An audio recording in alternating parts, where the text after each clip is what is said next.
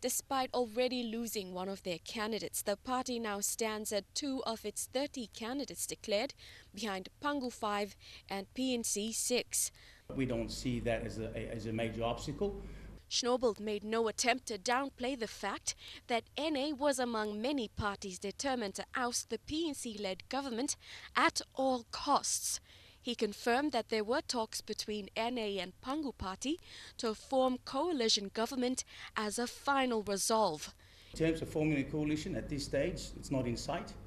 All right, we're trying to make sure that the numbers are on our side in terms of the smaller parties. He said at the moment it was liaising with independent candidates and smaller parties to join forces and make the required 25 candidates needed to form government.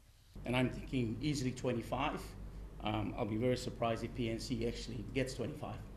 The recently declared Namatanai Open member-elect also responded to reports of foul play during elections, saying simply, "It is what it is.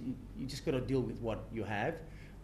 But there's a lot of lesson here learned as well on how to better improve the next election.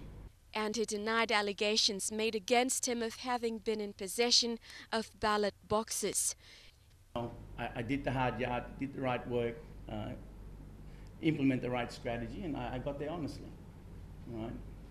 In the same way, Schnaubelt says NA is confident that it will form a, quote, legit government. We believe that we have a party that we can sell, and it's the best alternative party right now. Melissa Goviro, National EMTV News.